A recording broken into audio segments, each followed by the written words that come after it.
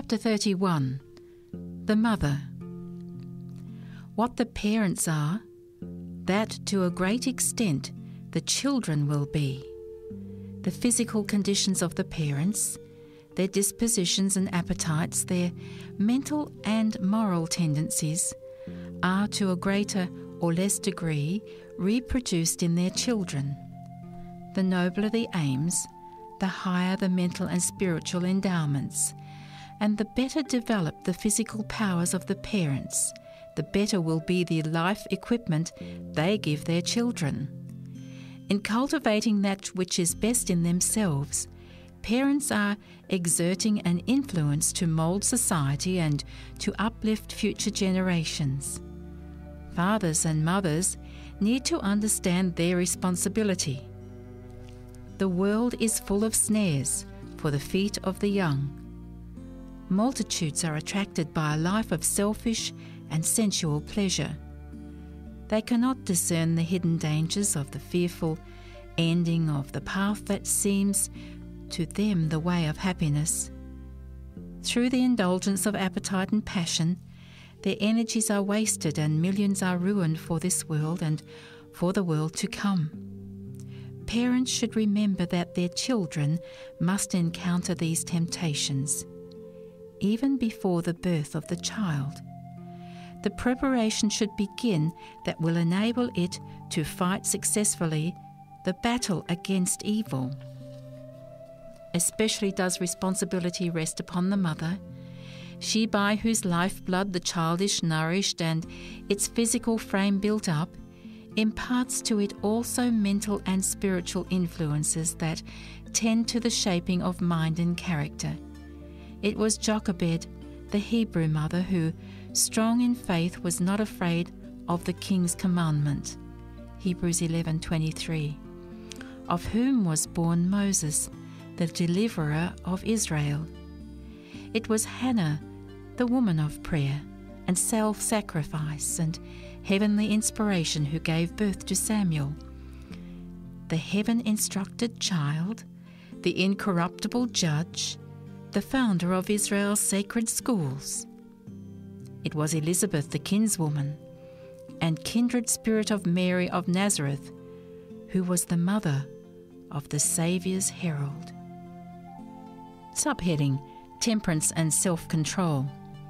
The carefulness with which the mother should guard her habits of life is taught in the Scriptures. When the Lord would raise up Samson as a deliverer of Israel, the angel of Jehovah appeared to the mother with special instruction concerning her habits, and also for the treatment of her child. "Beware," he said, "and now drink no wine nor strong drink, neither eat any unclean thing." Judges 13:13 and 7. The effect of prenatal influences is by many parents looked upon as a matter of little moment, but heaven does not so regard it. The message sent by an angel of God and twice given in the most solemn manner shows it to be deserving of our most careful thought. In the words spoken to the Hebrew mother, God speaks to all mothers in every age. "Let her be aware," the angel said. "All that I have commanded her, let her observe." The well-being of the child will be affected by the habits of the mother. Her appetites and passions are to be controlled by principle. There is something for her to shun, something for her to work against, if she fulfills God's purpose for her in giving her a child. If before the birth of her child she is self-indulgent, if she is selfish, impatient and exacting, these traits will be reflected in the disposition of the child. Thus many children have received as a birthright almost unconquerable tendencies to evil. But if the mother unswervingly adheres to right principles, if she is temperate and self-denying, if she is kind, gentle and unselfish, she may give her child these same precious traits of character. Very explicit was the command prohibiting the use of wine by the mother. Every drop of strong drink taken by her to gratify appetite endangers the physical, mental and moral health of her child and is a direct sin against her Creator. Many advisers urge that every wish of the mother should be gratified, that if she desires any article of food, however harmful, she should freely indulge her appetite. Such advice is false and mischievous. The mother's physical needs should in no case be neglected. 2 lives are depending upon her, and her wishes should be tenderly regarded, her needs gently supplied. But at this time, above all others, she should avoid, in diet and in every other line, whatever would lessen physical or mental strength. By the command of God Himself, she is placed under the most solemn obligation to exercise self-control. Subheading: Overwork. The strength of the mother should be tenderly cherished. Instead of spending her precious strength in exhausting labour, her care and burdens should be lessened. Often the husband and father is unacquainted with the physical laws which the well-being of his family requires him to understand. Absorbed in the struggle for a livelihood or bent on acquiring wealth and pressed with cares and perplexities, he allows to rest upon the wife and mother burdens that overtax her strength and the most critical period and cause feebleness and disease. Many a husband and father might learn a helpful lesson from the carefulness of the faithful shepherd. Jacob, when urged to undertake a rapid and difficult journey, answered, "The children are tender, and the flocks and herds with young are with me. And if men should overdrive them one day, all the flock will die. I will lead on softly, according as the cattle that goeth before me, and the children be able to endure." Genesis 33, verses 13 and 14. In life's toilsome way, let the husband and father lead on softly, as the companion of his journey is able to endure. Amidst the world's eager rush for wealth and power, let him learn to stay his steps, to comfort and support the one who is called to walk by his side. Subheading: Cheerfulness. The mother should cultivate a cheerful, contented, happy disposition. Every effort in this direction will be abundantly repaid in both the physical well-being and the moral character of her children. A cheerful spirit will promote the happiness of her family and in a very great degree improve her own health. Let the husband aid his wife by his sympathy and unfailing affection. If he wishes to keep her fresh and gladsome, so that she will be as sunshine in the home, let him help her bear her burdens.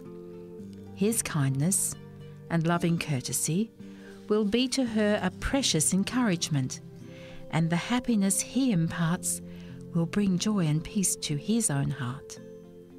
The husband and father, who is morose, selfish and overbearing, is not only unhappy himself, but he casts gloom upon all the inmates of his home.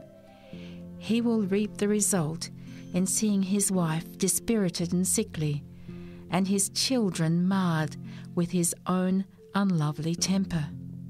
If the mother is deprived of the care and comforts she should have, if she is allowed to exhaust her strength through overwork or through anxiety and gloom, her children will be robbed of the vital force and of the mental elasticity and cheerful buoyancy they should inherit.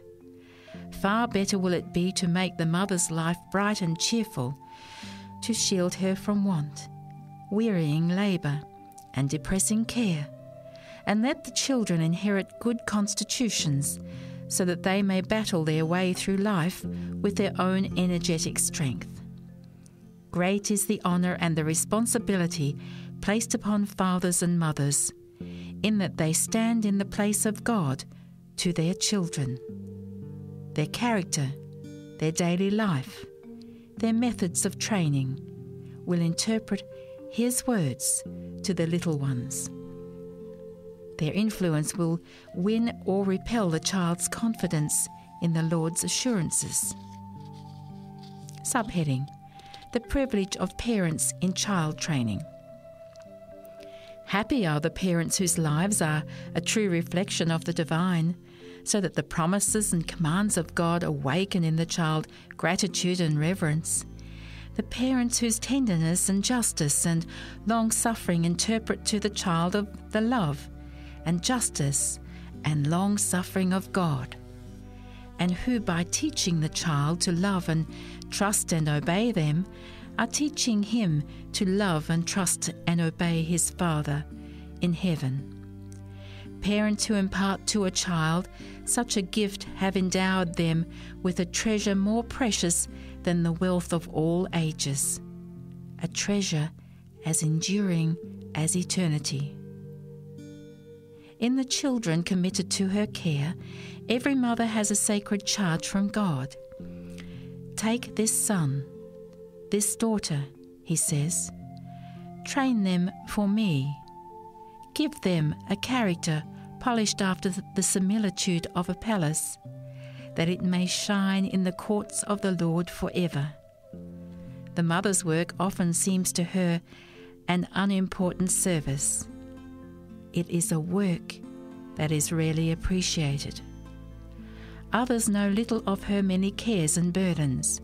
Her days are occupied with a round of little duties, all calling for patient effort, for self-control, for tact, wisdom, and self-sacrificing love. Yet she cannot boast of what she has done as any great achievement.